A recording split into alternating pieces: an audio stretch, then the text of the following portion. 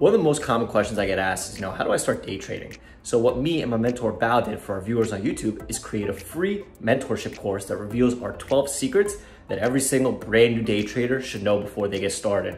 But please take note that there is limited seating every single week, so please reserve your spot at myinvestingclub.co. The link is in the description. All right, enjoy the video. What's up guys, it's Arias here, and today I'm just going to be doing a bit of a review video, and there's also like a great kind of image and kind of chart that a member made as well that I thought I would share. He just kind of messaged me it and asked me if I wanted to go over it, and then I thought it was great, so I put it in a video as well.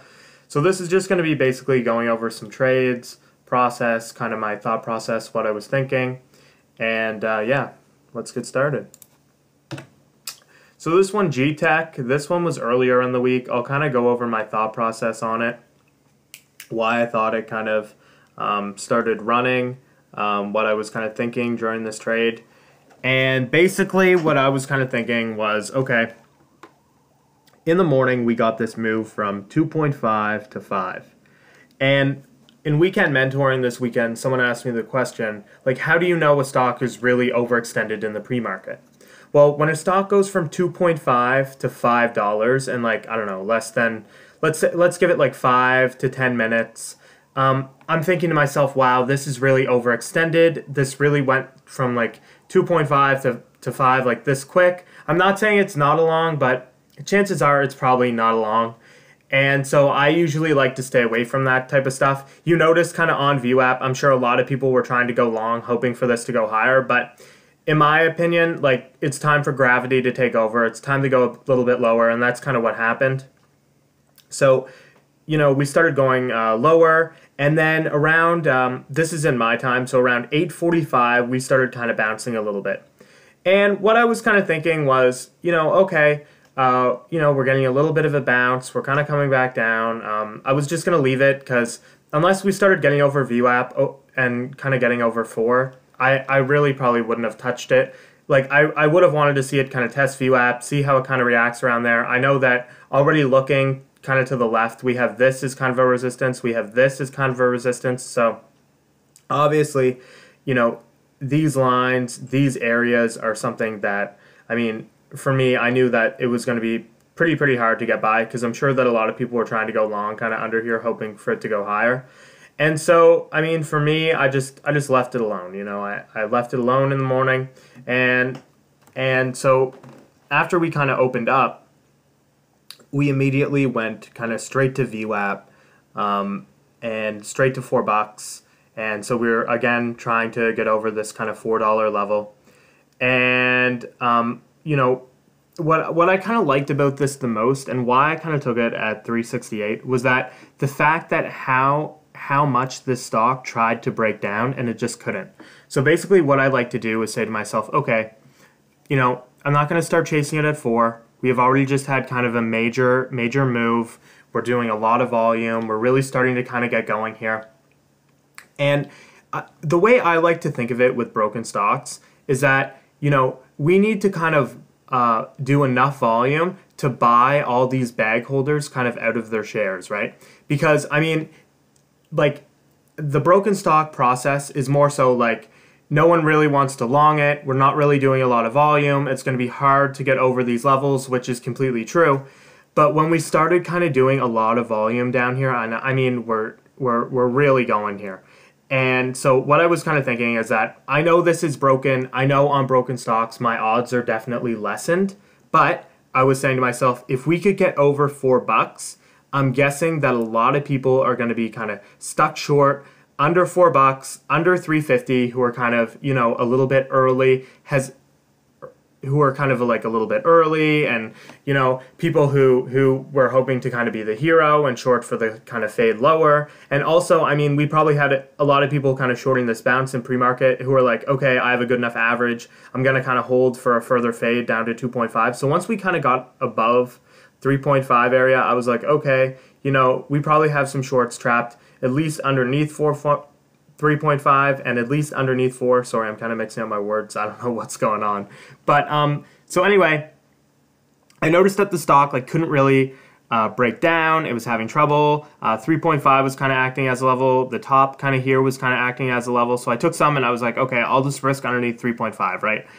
And we start going up. We immediately break over 4. And those are the trades that I like the most. And the reason why I like it the most is because I'm in the money right away. I mean, it wasn't even 2 minutes and I'm kind of, I'm green, right? So that's something that I really like as well.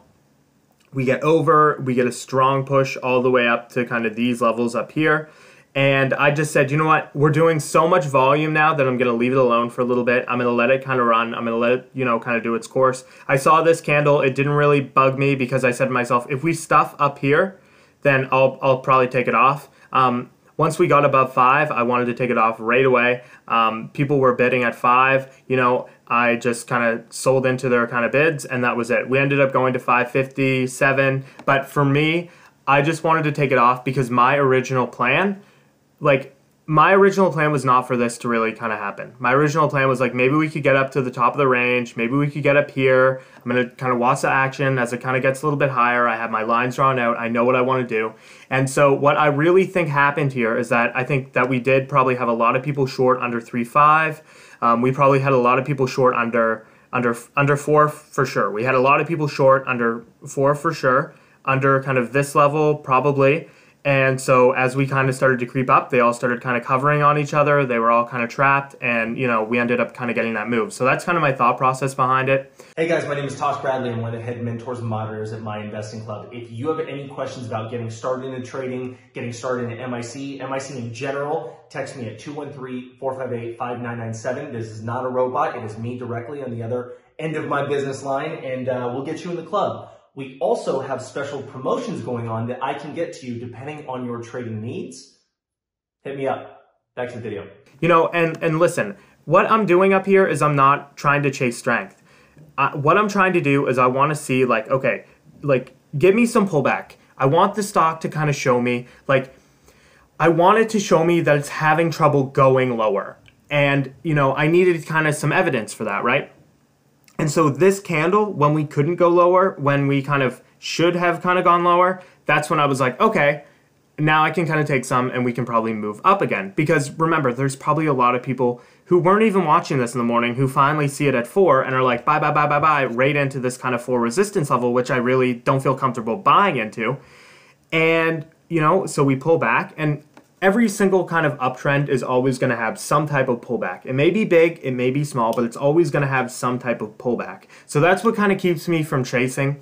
And I also am completely okay with missing a move like this if I can't get an ideal entry early, because I would rather get 9 ideal entries and 1 stop loss than have maybe 1 entry that really wasn't ideal and 9 kind of stop losses. So what I really like to do is I really like it to show me that okay, we've kind of pulled back. We've showed that we can kind of hold 3.5, and now let's try for a little bit higher. And that was kind of my thought process in this one.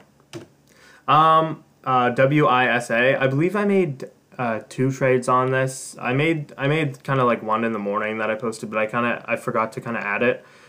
So this one I got in at kind of 316, got out at 370. And here's my process on this one, because I do believe that I did trade this in the morning for this kind of spike. So I may have only added 1 trade by mistake, but I'll go over this trade instead, and I'll see what kind of happened. So anyway, my thought process on this one was, okay, we're getting kind of into zombie times. We've had this conference call, and a lot of the times what has been happening is that these stocks are doing these conference calls and they're kind of trapping longs, and then they're going way lower. But in this scenario, what I kind of noticed was, I didn't want to be long before the conference call because to me that's kind of gambling. So what I'm thinking is, all right, when this conference call is going on, there's either going to be some extremely good news and the stock just shoots way up. There's going to be some type of extremely bad news that they had a bad quarter, or that a product failed, or that they couldn't get what they kind of wanted, or it's going to kind of be neutral and maybe start to grind higher.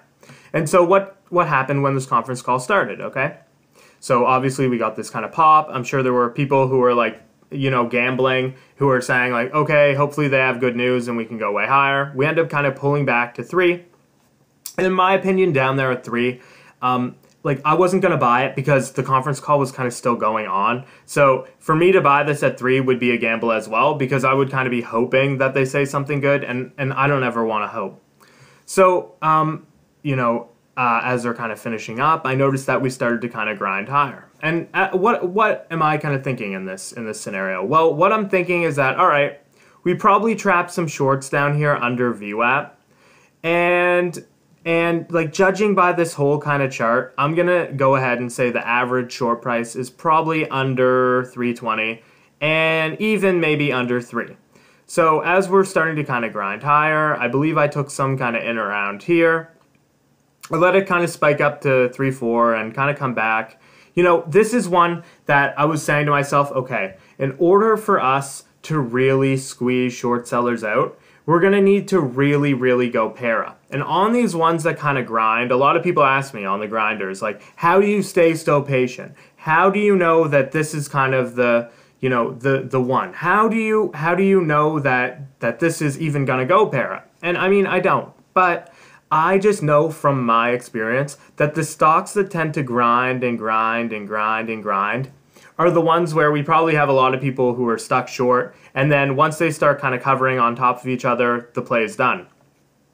And so for me, I was just saying to myself, okay, you know, I was looking for this kind of move higher. We got it. I was out at 3.7, and that was kind of it. But I mean, this is kind of giving me evidence. It's kind of showing me that, okay, like we got down under 3 and we kind of came back up. We came back up again. We start grinding, we probably trap more shorts here, we start to go up para, and then that was really it. And I mean, this isn't really para, but you know, you get what I mean, where like I want it to start kind of going in the upwards direction, not just in one candle, or not just, because if it's in one candle, it's kind of manipulated. I want to see a couple candles, I want to see it kind of get stronger, and that was kind of my thought process on it. And so thanks guys for watching. I'll be back next week with another one as well. Hopefully we have a great week this week, and hopefully you know, hopefully we just keep grinding, getting better every single day. Don't hesitate to kind of message. And thank you so much for watching our video. If you want to see more of our videos, please subscribe to our YouTube channel by clicking the button here. We do our best to post a new video every single day. If you have any questions about MIC or any general trading questions, please text Tosh using the number here. Also, stay up to date by watching some of our most recent videos right over here.